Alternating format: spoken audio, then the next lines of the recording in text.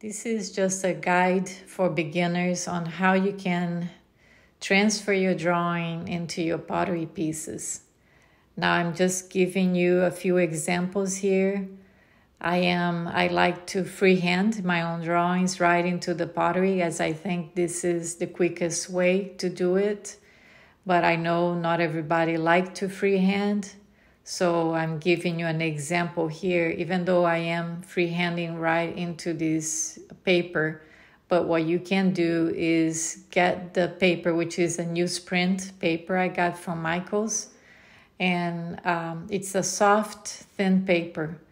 So you can put that right over a picture on your iPad or your iPhone and change your setting, your display setting to the brightest that you can go, so it acts like a light box, and you see that you'll be able to trace it with no problem. You can see the picture behind it. So I recommend that you can trace, but for your composition you can change quite a bit, just like I'm doing it on my freehand drawing.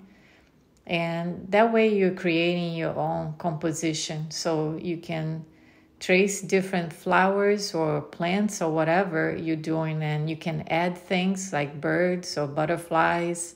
So just try to create your own composition. And then once you have your drawing created, you just hold that against your pottery and you spray it, so you wet it.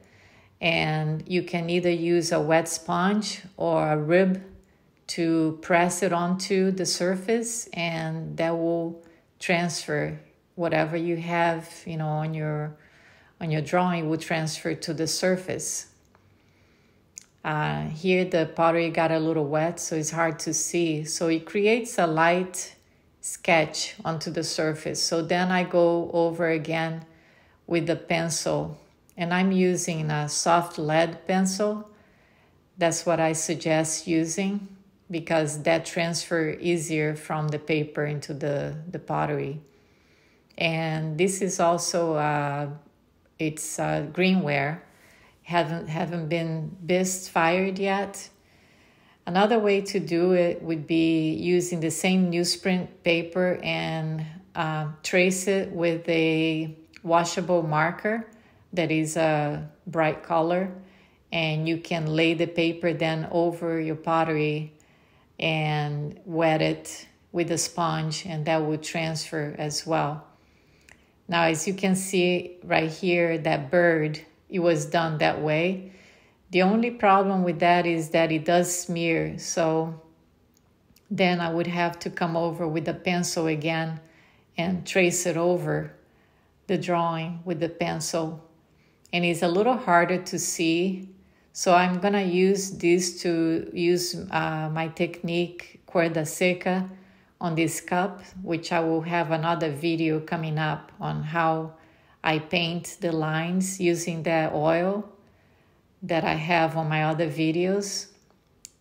But I recommend using the pencil. It's definitely what I think it works the best. So be on the lookout for the other video that I will have coming up pretty soon. So right here, I'm just going over with the pencil where I had the drawing done either by the washable marker or when I transferred that they were pretty light. So I'm just going over and making my drawings stand out a little bit more.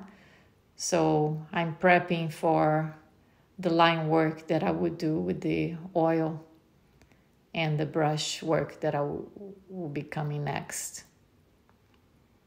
I hope you enjoy, and good luck, and keep practicing freehand drawing.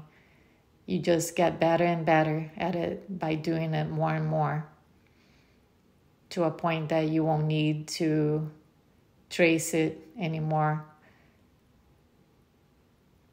I hope you enjoy it.